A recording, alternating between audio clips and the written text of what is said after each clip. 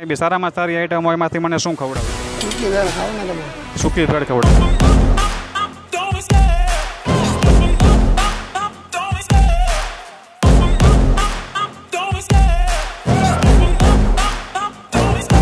I love the chase and the hunt, and I set the pace when I'm running. I always take what I want and I always give it 100. Don't need a bank, no I'm funded. Play the game like it's nothing. I'm always thankful for something. Don't take for granted, stay humble. Now wake up, it's time to look at the enemy. Look in the mirror if he is no friend to me. It's not worth. તરીકે અહીં આવે અને સૂકી ભેળ છે એ try કરે। નમસ્કાર, hello મિત્રો, હું છું આપનો હોસ્ટ રોહિત દાવડા અને સ્વાગત કરું છું આપણી યુટ્યુબ ચેનલ ધ ખાવ ગલીમાં। મિત્રો, આજે આપણે આવ્યા છે રાજકોટની બજારમાં અને રાજકોટની બજારની વાત કરીએ તો રાજકોટમાં ભેળપુરી અને પાણીપુરી ખૂબ જ વખણાય છે। તો આપણે આજે એવી જ કંઈક જગ્યાએ આવ્યા છીએ। લોકેશનની વાત કરીએ તો કોટેચા ચોકથી ઇન્દિરા સર્કલ સાઈડ જતાં જમણા હાથમાં પટેલ વિહાર રેસ્ટોરન્ટ આવે છે અને ત્યાં એક ભાઈ બે ઠેલા રાખીને ઊભા રહે છે અને ખૂબ જ સરસ બોમ્બે સ્ટાઇલ ભેળપુરી અને પાણીપુરી બનાવે છે। તો વધુ વાર ના કરતાં આપણે ત્યાં જઈને જોઈએ કે કેવી બનાવે છે। ચાલો on location. Even when you feel low, you can still go. Even when you feel slow, you can still go. Even when there's no hope, you can still go. I never answer to no, man, I still go. હારું। શું નામ તમારું મોટા ભાઈ? કોમલ। શું નામ? કોમલ। કોમલ। અચ્છા કોમલભાઈ, શું છે આપણી સ્પેશિયાલિટી અહીંયા? સેવપુરી है, सूकी भेळ है ને બીની भेळ है। ઓકે, તો ચાલો આજે તમે મને શું ખવડાવશો? તમારી સ્પેશિયાલિટી જે કંઈ બી સારામાં સારી આઈટમ હોય એમાંથી મને શું ખવડાવશો? सूकी भेळ खाओ ने तमे। સૂકી ભેળ ખવડાવશો? ચાલો બનાવો સૂકી ભેળ।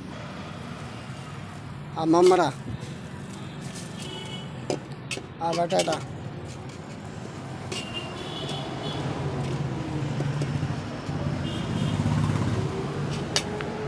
આ ડુંગળી, આ લસણવાળી ચટણી,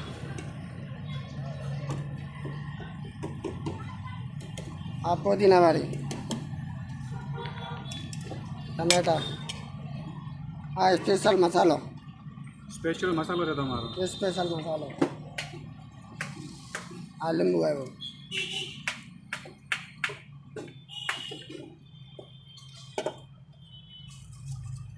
આ પૂરી આવી।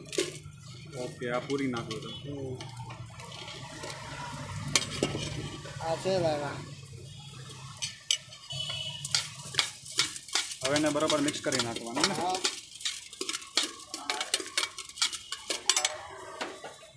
આ કોથમરી આવી એટલે ધાણા ભાજી। બરાબર। અને શું પ્રાઇસ છે આપણી આની મોટા ભાઈ સૂકી ભેળની? 40 રૂપિયા। 40 રૂપિયા। વાહ, સરસ, ક્વોન્ટિટી સારી લાગે છે। એને આમાં પેક કરી દેવાની એમ ને? આ એક કડા જો પેક કરવાની, જોજો કેમ કરે છે। વાહ વાહ, સરસ। આ પાટા સેવ આવ્યા।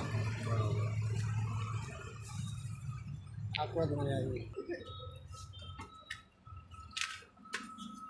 ચાલો તમારી બીજી આઈટમ બનાવી દો મને, મસાલા પૂરી।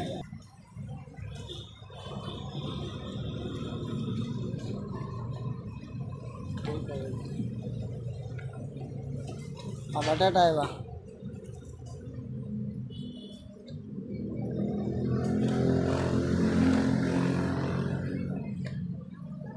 આ લસણવાળી ચટણી આવી।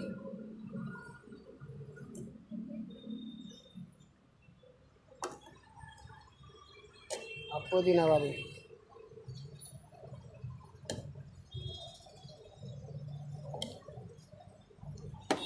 ડુંગળી આવી, ટમેટા, લીંબુ, સ્પેશિયલ મસાલો આવ્યો।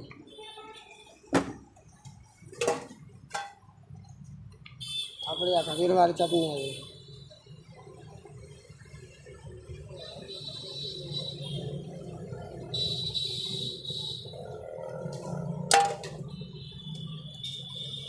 સેવ આવ્યા।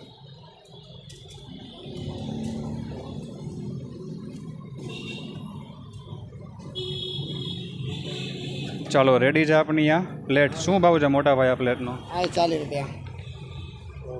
તો ચાલો આપણી સૂકી ભેળ અને સેવપુરી આવી ગઈ છે. તો સૌપ્રથમ આપણે સૂકી ભેળનો ટેસ્ટ કરીએ, જે ભાઈની સ્પેશિયાલિટી છે.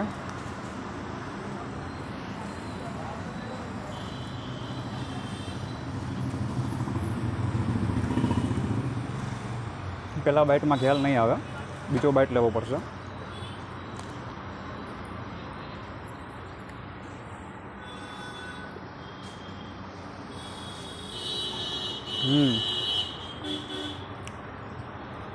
બહુ જ ફાઇન છે, એકદમ ટેમ્પટિંગ છે અને એકદમ ખટાશવાળી છે. જે લોકો ખટાશના શોખીન તેમના માટે બેસ્ટ છે.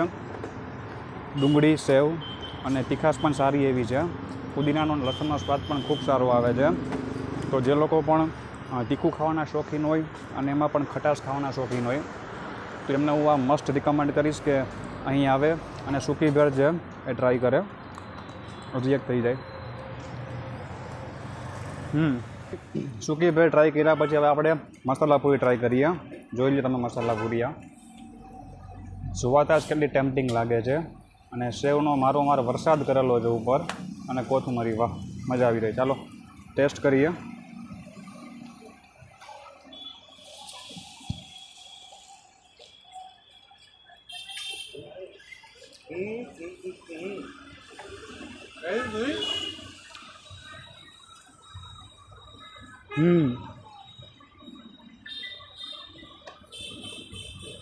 સારું છે. જે લોકોને મીઠું વધારે ભાવતું હોય, ગળાશ, એમના માટે આ પ્લેટ બેસ્ટ છે. સેવ ભરપૂર માત્રામાં નાખેલી છે. એની જે કોકમની ચટણી છે એમનો સ્વાદ ખૂબ જ સરસ આવે છે. માટે જે લોકોને ગળાશ ખાવું હોય એ લોકો ખાસ આની વિઝિટ લે, અને જે લોકોને તીખું ખાવું હોય અને ખટાશવાળું ખાવું હોય તો સૂકી ભેળની વિઝિટ લઈ. બાકી ઓવરઓલ મારો એક્સપિરિયન્સ ખૂબ જ સારો રહ્યો છે. રાજકોટના જે કોઈ બી લોકો છે એમને હું ખાસ કહીશ કે આ જગ્યાની મુલાકાત લે અને પાણીપુરી, સૂકી ભેળ એ બધાનો આનંદ માણે. અને તમને હજી એકનું લોકેશન કહી દઉં છું.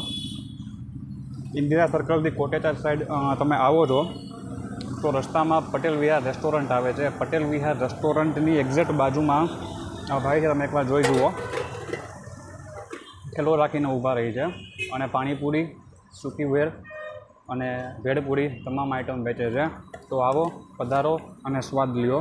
અને જો તમને મારો આ વિડીયો પસંદ આવ્યો હોય તો મારે યુટ્યુબ ચેનલને સબસ્ક્રાઈબ કરો, લાઇક કરો અને શેર કરો. ત્યાં સુધી જય ભારત, જય હિન્દ.